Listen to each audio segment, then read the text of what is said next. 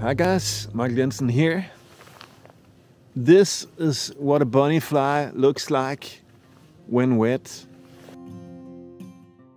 But when this fly gets underwater, it comes alive. The bunny fly is the fly that swims and lure big fish anywhere. It's a super easy tie, and even new fly tyers can tie this fly with no problems. Let's get on with the tying.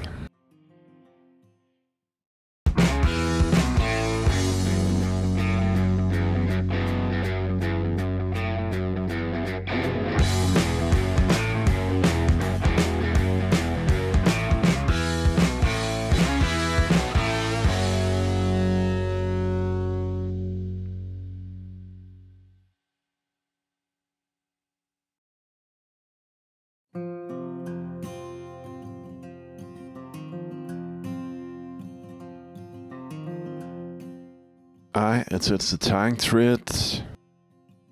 I use a red thread here, but you can use any color.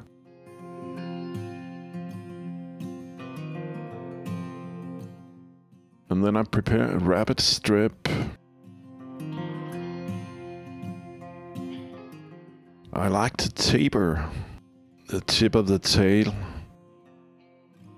on these flies. I don't think it matters much. It's just a personal preference.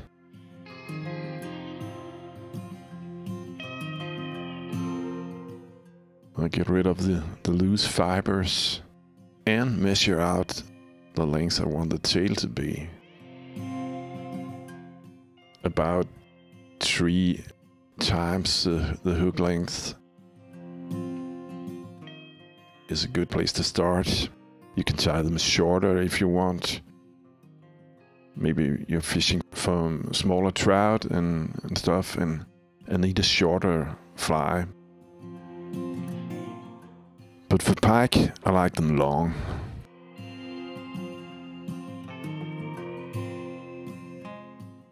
I make a few turns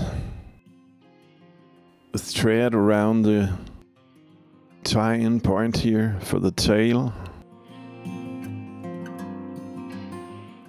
And go under the strip and forward.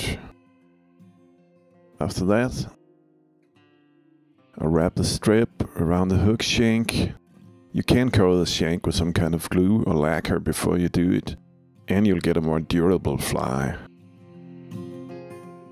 But in my experience, it isn't a must. These flies hold up very well, even to the predators like pike.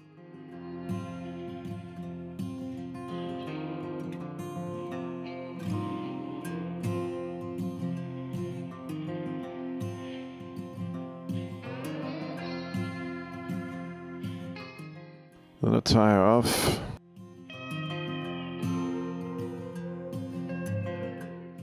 And try to cut the skin part of the material as close as I can to the thread, but still try not to cut the thread.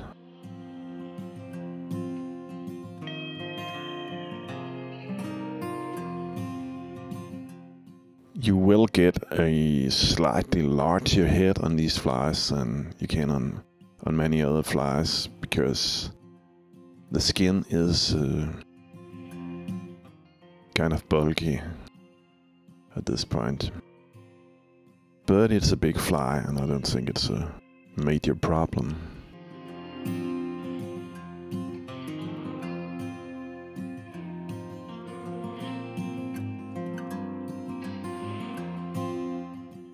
Then I make a whip finish.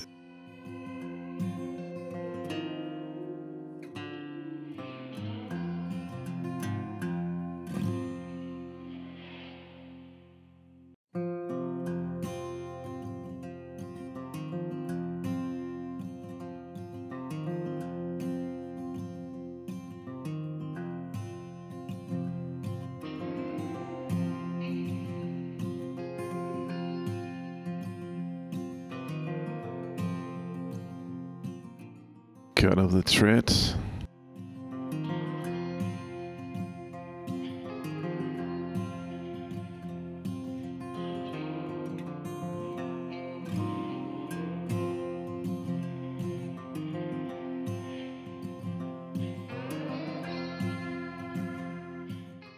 And come in with a drop of lacquer.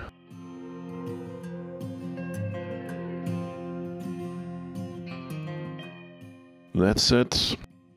A hook, a thread, and a rabbit strip. And you got one of the world's hottest flies for big predators.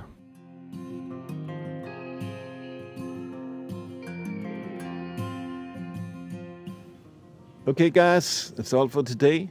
Thanks for watching.